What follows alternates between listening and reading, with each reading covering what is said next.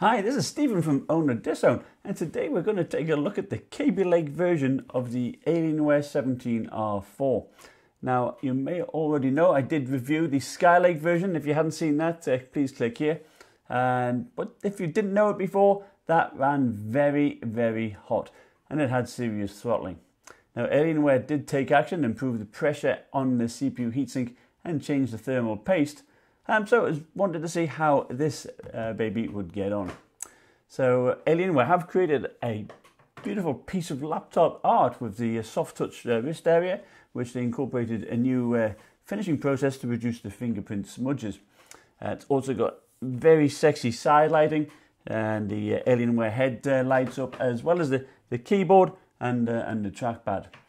It is a solidly built machine. It weighs around about 9.1 pounds. And it uses anodized aluminum on the lid. It's got magnesium alloy chassis, and it's got steel reinforced casing beneath the keyboard to give it little to no flex. It may be about 1.25 inches thick, but it does command a large footprint due to its hinge forward design here. It's about 13 inches deep and 16.75 inches long. Now that hinge forward design does allow it to put extra bigger heat sinks in the back there. Now, cool air is drawn in from underneath through a large vent where two fans are located. Unfortunately, the feet are very small, so the air gap underneath the laptop is small. So lifting the rear end up, say using a book or something, does help to some degree. Now, on the left-hand side, we have a CPU and two heatsinks where hot air is expelled. And on the right-hand side, for the GPU, we actually only have one heatsink at the back, with no hot air exhausted sideways where your mouse hand would be, typically, if you're right-handed, of course. Now, taking a look inside, you do have a 1TB 7200 RPM hard drive, and the occupied SSD slot is an M.2 PCI Express NVMe made by Hynix at 256GB.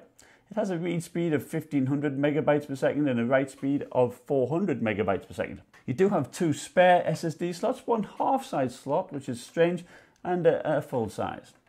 It can be configured with a maximum of 32 gigabytes of DDR4 RAM in the available two slots. Now, my sticks are 2400 megahertz, but you can configure them to 2667. The Wi-Fi in this model is Killer 1435, and it is terrible. Losing connection, downloading large files like games. Even when the killer software showed there was a signal, it still would drop. So that was terrible. Regular web browsing was fine, but you might want to upgrade and get the Killer 1535 or replace it entirely with an Intel one. Now, these new Alienware laptops have some good presence detection features, including facial recognition using the camera for Windows Hello. It also allows you to dim the lighting and screen when you're not in front of the laptop. And it also allows you to put the computer to sleep or wake it up. Now, the Tobii eye tracking can be used in games, but I still think it's not quite ready for prime time. So looking up at the top of the screen, for instance, was a little bit difficult. Now, the screen on this model is a QHD 2560 by 1440 TN panel G-Sync with a buttery smooth 120Hz refresh rate, and games look fantastic. It has decent viewing angles, both indoors and outdoors, and the panel is actually quite bright. It has color accuracy of 65% of NTSC, 70% of Adobe RGB, and 92% of sRGB. Now, despite its large size, there are not that many ports.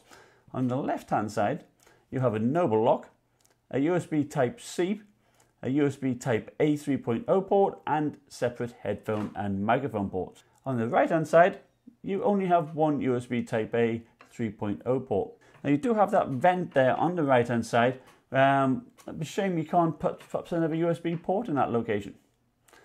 Now, there are more ports on the rear, thank goodness. You have an Ethernet, a mini DisplayPort 1.2, and kudos to Alienware HDMI 2.0, so you can get 60Hz at 4K. A Thunderbolt 3 USB-C port, a power jack, and finally the graphics amplifier port. Now, I will be doing a complete analysis on the amplifier in my next video, so stay tuned for that one. I did try hooking it up to my 1080 Ti, and although it was recognized in Device Manager, Once it was restarted to finish the driver install, the laptop boot manager was totally gone. So I had to do a full system reset to get going. And I tried it twice. So be careful if you're going to do that. Now the trackpad is very good. I like it. Has separate mouse buttons which are very good and responsive. It has very good scrolling and pinch to zoom, and it even lights up. The keyboard too is very nice with a separate number pad and 5 macro keys on the left hand side. Now using software you can configure these to open applications using Alien Tact X. You do have volume controls and screen brightness controls, but there's no keys to alter the key brightness. You have to use the mouse and select the Alienware FX options and change it to go dark or dim the lighting zones, etc. Now you do have a color wheel in the software which you can use to change the zones of 11 different zones to change. Or you can actually use one of their presets they have there. You do have Alien Adrenaline that allows you to select a series of actions when you start a game, which is very nice. Performance monitoring is available, as well as the status of the graphics amplifier. Now audio is controlled through the sound software as well. Now it's exactly the same as the Nahimic software used by MSI. It is good and it does help boost the quality of the audio, giving around about 82 decibels. Now I do like the 1080p webcam.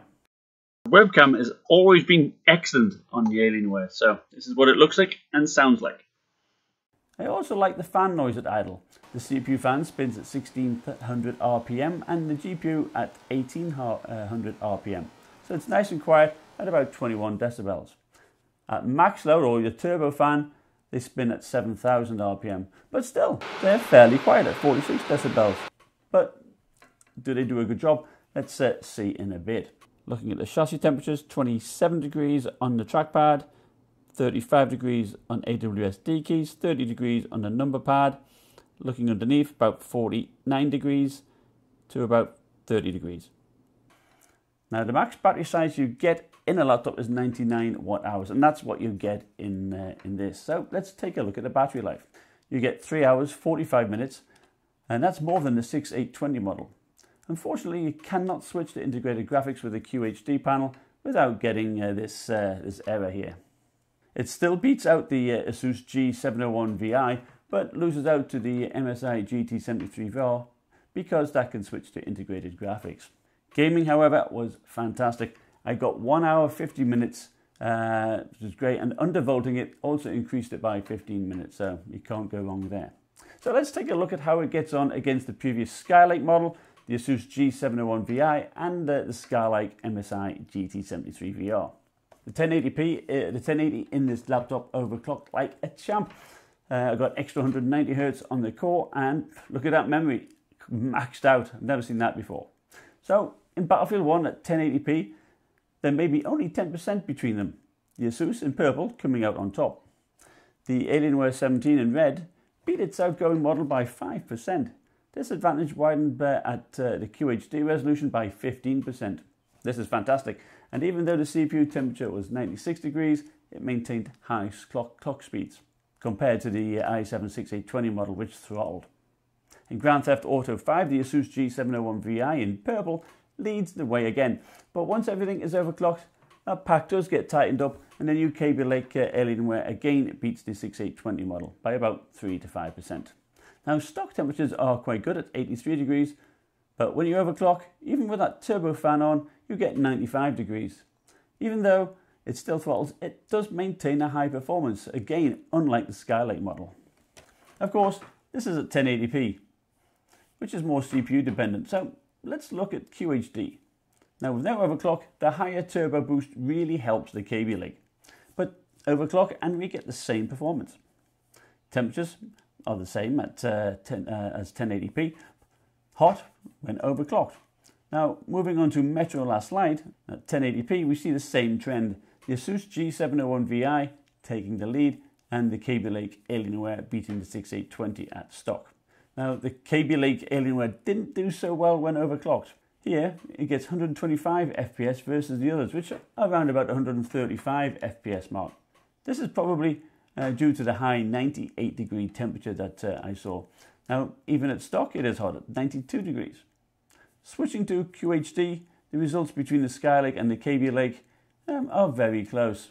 What is interesting here is that using a cooling pad, the CPU temperature is reduced from 99 degrees to 93 degrees, and the GPU from 75 to 62, whilst gaming gains an extra 4% in performance, so you can't complain at that. So let's have a look at Rainbow Six Siege. At QHD, we see good frame rates approaching the 60 FPS mark. Overclocking sees 5% gains at the expense of temperature, which is 97 degrees with the turbo fan activated. Use a cooling pad, this drops down to 92. The GPU sees a nice temperature drop to about from 63 to 57 degrees. With Tomb Raider at 1080p, we see the Kaby Lake Alienware lead the pack in red, just pipping the Asus at stock settings. Overclocking saw minimal gains, apart from the MSI GT73VR. Stock temperatures at 90 degrees is fine, I guess, but overclock again we see close to 100. At QHD, overclocking saw 7% gain as we became more GPU dependent. Look at the temperatures at stock, we are fine at 89 degrees. Overclocking, as usual, saw 98, but using a cooling pad brought the CPU down to 78, and the GPU actually down by 14 degrees. This tells me that perhaps it's not just the paste that's being used as the problem, but the amount of air those fans can bring in, and I'm sure those small feet don't help either. Now our last game is Witcher 3. At 1080p, we see identical performance. It's worthwhile overclocking in this game with a 10% improvement. Stock temperature is 88 degrees, and this was fine, but again hot when overclocked. At QHD, I saw a big bump in performance on the overclocked Kaby Lake over the Skylake, beating it by 12%.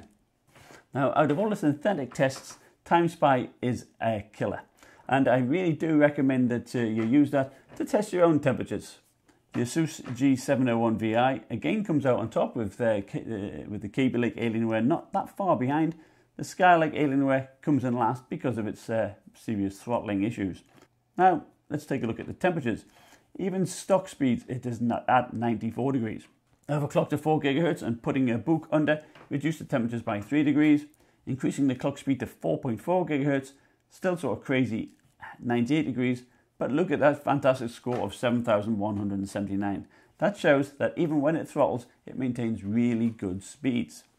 Cinebench multi-thread CPU test.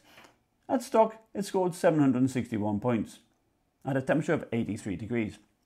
Overclocked to 4.2, it scored 892 at 92 degrees, and it left the Skylake Alienware in the dust. Crank it up to 4.4 GHz and using the cooler, we got 940 points, which is close to the Asus. Temperature at 93 degrees. My handbrake test encodes a 4 GB file to MP4, and it's a good test to show what real life temperatures would be like. Stock temperatures were fine at 82 degrees, but the encoding time was shocking at 46 minutes 23 seconds. That was even slower than the i7-7700HQ I tested in the Acer Predator 17X.